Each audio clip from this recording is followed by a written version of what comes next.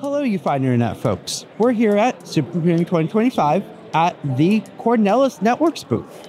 So, with me, I have Lisa Spelman, CEO of Cornelis. Would you like to tell us about what Cornelis is and what you guys do? I would love to. So thanks for having me. It's always good. The only thing we're missing is some cheese. We got lots of chips. There was cheese last night. Oh, man. Okay. Well, yeah, we were here at the kickoff last night. It was a fun opening. So Cornelis Networks is a company that is laser focused on delivering the highest performance networking solutions for the highest performance applications in your data center. So that's your HPC workloads, your AI workloads, and everything that just has intense data demands and benefits a lot from a parallel processing type of use case. So that's where all of our architecture, all of our differentiation, all of our work goes into. Awesome. So, Cornelis Networks has their own networking called Omnipath. Yes. Now, some of you may know, Omnipath used to be an Intel technology, but Cornelis, I believe, bought the IP from Intel. So could you go into a little bit about what Omnipath is and the difference between Omnipath, Ethernet, and InfiniBand? Okay, yes, we can do that. So you're right. Cornelis spun out of Intel with an Omnipath architecture. Okay. And so this Omnipath architecture, I should maybe share too, that we're a full stack, full solution company. So we design both a super NIC ASIC, we design a switch ASIC. Look at you, he's so good, he's ready to go. I have showcases. Okay. So we design our super NIC ASIC, we design our switch ASIC, we design the card for the add-in card for the super NIC and the switchboard all the way up, top of rack, as well as all the way up to a big old director class system that we have sitting here. All of that is based on our Omnipath architecture, which was incubated and built at Intel, then, like you said, spun out and acquired by Cornelis. So the foundational element of the Omnipath architecture is this lossless and congestion-free design. So it was built, in the last decade, focused on how do you take all of the data movement happening in highly parallel workloads and bring together a congestion-free environment that does not lose packets. So it was specifically built to address these modern workloads, the growth of AI, the massive scale of data being put together, while letting go of learning from the past, but letting go of legacy, other networks that may be designed more for storage systems or for, just other use cases. That's not what they were inherently designed for. The internet, such as Ethernet. A more modern development. Ethernet, amazing, right? But it's 50 years old now. So what we did was in this architecture built in some really advanced capabilities and features like your credit-based flow controls and your dynamic lane scaling. So it's the performance as well as adding reliability to the system. And so the network plays a huge role in not only increasing your compute utilization of your GPU or your CPU, but it also can play a really big role in increasing the uptime of your overall system, which has huge economic value. Yep. Yes. So that's the Omnipath architecture, and the way that it comes to life and the way that people experience it is lowest latency in the industry on all of these workloads. We measure on micro benchmarks like ping pong latency, all the good micros, and then the highest message rates in the industry, 2.5x higher than the closest competitor. So that works really great for those, message dependent, really fast rate workloads. And then on top of that, we're all going to operate at the same bandwidth. Bandwidth's not really a differentiator anymore. And so we measure ourselves on how fast we get to half bandwidth and how quickly we can launch and start the data movement, the packet movement. So fastest to half bandwidth is one of our points of pride for the architecture as well. So speaking of sort of Ethernet, I know there's been the new Ultra Ethernet Consortium in order to update Ethernet to a more, to the standard of today. Yeah. What has Cornelis done to support that and especially with some of your technologies? So we think this move to Ultra Ethernet is really exciting for the industry, and it was obviously time.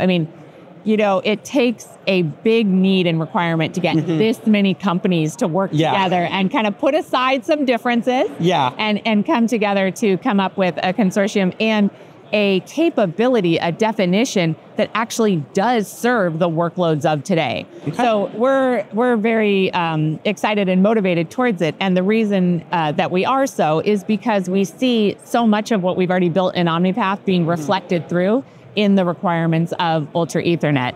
We also have a little bit of a point of pride in that the software standard for Ultra Ethernet is built on top of libfabric, which is an open source, that we developed actually, and we're maintainers of. So we're all in on the Ultra Ethernet, and in fact, we've just announced our next generation of products. Yes. So speaking of the CN6000, the successor to VEST, the CN5000. Yep. What exactly does it support in terms of networking protocols, and what do you sort of see in terms of like industry uptick? Yes. So this is really cool. We think then it's going to be super valuable for our customers. So with our next generation, our CN6000, that's our 800 gig product. That one is going to be a multi-protocol NIC. So our super NIC there, it will have Omnipath native in it, and we have customers that they absolutely want that highest performance that they can get through Omnipath, and it works great for them.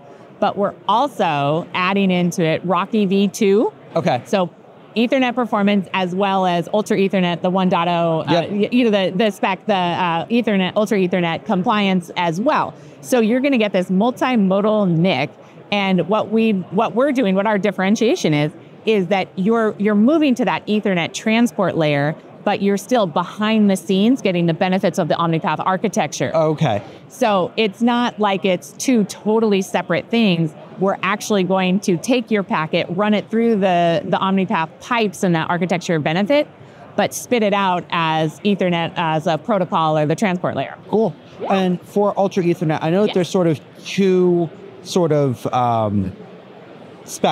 There's what's sort of colloquially known as the AI spec and the HPC spec, which have different requirements.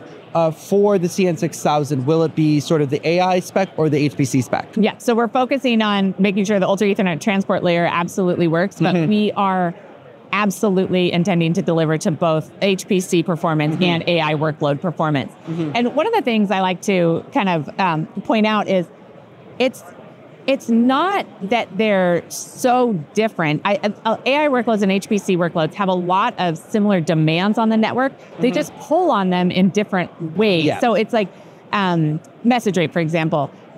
Message rate is hugely important in things like computational fluid dynamics. Absolutely. But it also plays a role in inference. Now, it might be the top determiner of performance in a CFD application, and it might be the third or fourth in an AI application. So you need that same, the latency, the message rates, the bandwidth, the overlap, the communications, all that type of stuff.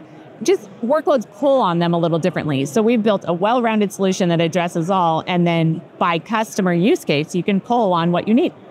Awesome. And as you can see here, you guys make your own switches. We do.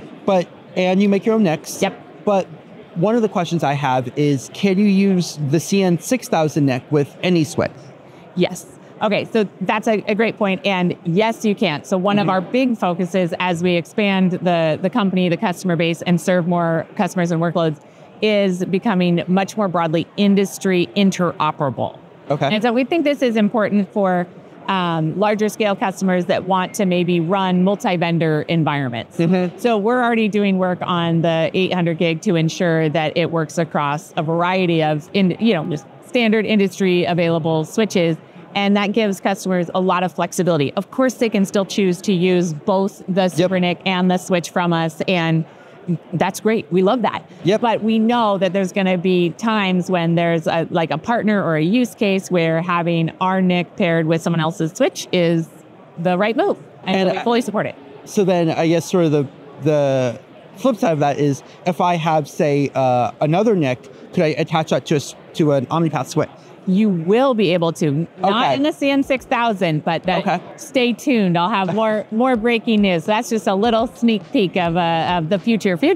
Well, And sort of to round this off with the most important question, Yeah. What's your favorite type of cheese, Lisa? Okay. I am from Portland, Oregon. And so I have to go with our local, to the state of Oregon, our Rogue Creamery Blues. Okay. I had a chance this summer to go down to Grants Pass, where they're from and headquartered, and we did the whole cheese factory tour. I thought of you. We literally got to meet the cows. So nice. it was very nice. It was very cool, and so that's what I have to go with. One of my favorite cheeses is Tillamook. Okay. Yes. So another local favorite. Yep. Yes. Yeah. Well, absolutely. thank you so much for this interview. Yeah. If you guys like stuff like this, hit like, hit subscribe. Apparently there's a new hype feature on YouTube. Apparently it helps a lot, or I don't know. But yeah, there will be a transcript of this interview at chipsandcheese.com, as well as links to the PayPal and Patreon if you would like to donate. Thank you so much, Lisa. Thank you for having me. Yep. Have a good one, folks.